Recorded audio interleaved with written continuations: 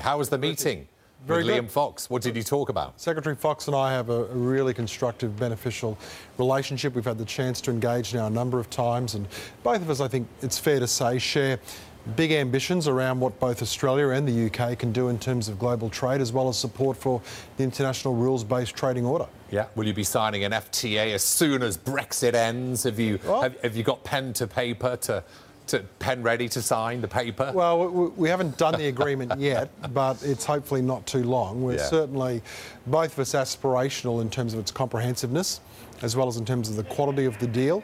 And I think it's fair to say that both of us would like to commence negotiations at the commencement of the interim period, with a view to concluding it throughout that interim period and hopefully coming to entry into force, 1st January 2021. Yeah. From an external point of view, always good to hear external viewpoints. How do you perceive the process as going, the Brexit process? We had that big hurdle that was overcome last week, of course. The Trump provisional transition deal was announced. You've got a good sort of external viewpoint. You know both sides, you know how it works. How do you think the whole Brexit process is evolving? Well, I think you hit the word, you hit the nail on the head when you said evolving, because clearly this is, by order of magnitude, a very significant task. So, I certainly know from my conversation with Secretary Fox, as well as other conversations I've had with government ministers here in the UK, that the desire is to try to bed this down as much as possible, but also for the British people. They don't want huge amounts of upheaval. They want to know that there's an orderly process in place to facilitate this transition. I'm getting those messages from the UK government. Now, clearly, though, it is a bit of a moving feast. There's two major parties to this. There's the UK and then there's the EU. But the fact that there's more now, that there is now more clarity around issues such as, for example, the interim period, what will happen post 30 March next year, what happens come 1 January 2021, just having some of these milestones in place makes a key difference. Let's talk about China, Australia, the US, possibility of tariffs. Are you caught between a rock and a hard place? US, key security partner, China, key trading partner. How difficult does that make Australia's place when you're stuck in between the two with potential tariffs, a tit-for-tat war underway? Well, the US is an ally. China is our major trading partner. That's not unique to Australia to have China as its major trading partner. Indeed, China is, for many countries around the world, their most important and significant two-way trade partner. But Australia is also very pragmatic. We are a country that's been consistent in terms of our principles, enunciation of principles, adherence, as I said, to the rules-based order, both on trade, on foreign affairs matters, the functioning of the UN and its various iterations and organs. This is all a key part of how Australia has been a beneficiary over many decades and will continue to be. So we'll be principle-based, we'll be pragmatic.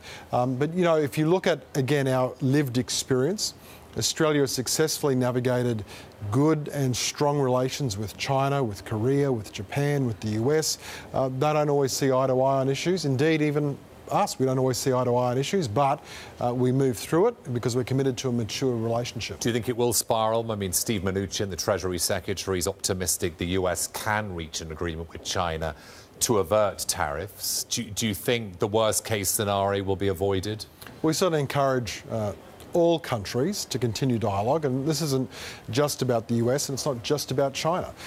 There is a desire from a number of countries to say, well, if you do this, we'll do that, or well, I shouldn't say desire, actually, let me rephrase that. There has been talk that if you do this, we'll do that. If there's this action, we'll engage in this reaction. Now, that's not in anybody's interests. Nobody would win from a trade war. It just costs everybody if that is the prevailing process, and the world's been through this before. We saw post the Great Depression, when there was widespread action and retaliatory measures that were taken, the depth and the severity of the Depression was lengthened, and we don't want to see that kind of situation arise again. How's your relationship with China? There are tensions. There's tensions over political meddling from their side. Within Australia, the reason why you've got these foreign interference laws, China warning its students of violence against them at Australian universities. Does the increase of what we could call tensions between Australia and China, does that have negative impact on trade, investment between both sides? Well, let me pull you up on the assertion in your question, because you said that perceived Chinese influence in Australia was the focus of foreign interference laws. Well, that's not the case.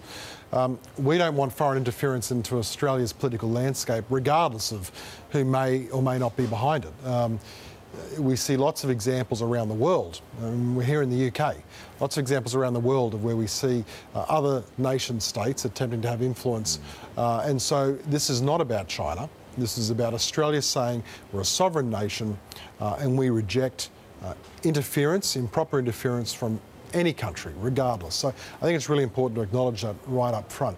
But in terms of our trade and investment relationship with China, it's healthy, it's strong, continues to mature. From time to time we have trade irritants, as indeed any two countries do, but we work through it, and we've done that repeatedly over the past 24, 36 months since the China-Australia Free Trade Agreement came into place. You're resisting, though, any big involvement in the Belt and Road Initiative. Why is that? Well, again, that's not the case. Australia is, when I was in China only last year, signed up to an MOU between Australia and China for cooperation in third countries on Belt Road initiatives.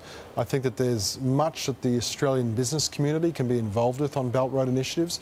Certainly infrastructure provision, its design, construction, maintenance, management, as well as project financing. These are all areas where Australia has real strength.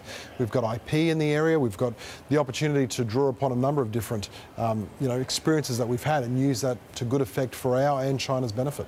Really quickly, the CPTPP, I've got to put the CP, not just the TPP, of course, was signed in Chile. How soon before you get the ratification of at least 6 signatories? Well, we're all hopeful that that'll happen before the end of the year. So there's a lot of benefits that flow from that. I think that there's probably enough domestic processes underway from the 11 countries that will have, and we hope, have been in the position for entry into force late this year. If not late this year, then certainly the first quarter of next year, we hope.